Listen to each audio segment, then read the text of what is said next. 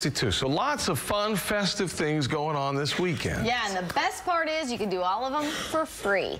Kick up your heels and grab a free cocktail at the grand opening of Tecovas Houston this weekend. So this is an Austin-based boot company, and they've opened their first store in Rice Village on University Boulevard. So I've heard the store is really cool. We went by there last night. The first 100 people in the door each day, Saturday and Sunday, will get a free leather gift. They open at 9 a.m. Saturday, 11 a.m. Sunday, and all weekend long they'll have live music, free boot shines, and complimentary cocktails and beer from Eighth Wonder and Carbach Brewing Company. So go check that one out. There's lots of Christmas fun out at the Lone Star Flight Museum this weekend. On Saturday, the kids can get a chance to hang out with Santa and try out free flight simulators. But on Sunday is when admission to the museum is free from noon until 5 p.m. So if you haven't been there, you might want to see that. If you love all things comic books and superheroes, listen to this one, NerdCon.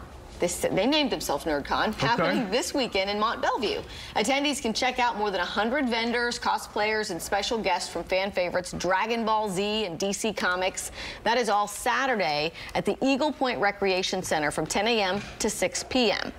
And to get you and the family in the Christmas spirit, you can check out A Downtown Christmas. It's a choir and orchestra performance happening tomorrow night and Sunday morning at First Baptist in Conroe. So say all ages are encouraged to visit and listen as the Sanctuary Choir and Orchestra puts on a holiday performance filled with Christmas music. So that should get you in the spirit. And more holiday fun, this time out of Herman Square. That's where the Architecture Center of Houston is holding their 11th annual Gingerbread Build-Off tomorrow from 10 a.m. to 5 p.m. I've taken the kids down there before. That is very cool. Yeah. So these are all architects and bakeries, and they build these massive displays.